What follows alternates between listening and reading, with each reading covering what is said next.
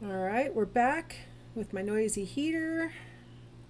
So, continuing on with prenatal growth, during the fetal period, a lot of moms will experience an ultrasound as part of their diagnostic process. I've placed into the playlist a description of ultrasound.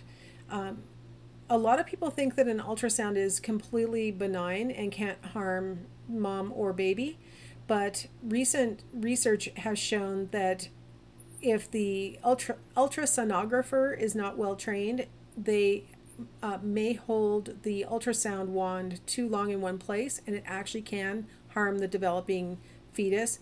Usually, the ultrasound is reserved for very early in pregnancy, somewhere around 7 or 8 weeks after conception, in order to place the pregnancy in the uterus, like to make sure it is growing where it's supposed to be growing. And then later, sometime after 20 weeks, to do a structural assessment of the developing fetus. It's usually that structural one that's the risky one for a baby. And most hospitals and doctors' offices, you have certified ultrasonographers. Where the worry comes is from the places where you can go to get like a 3D scan, kind of more for fun than for diagnostic purposes.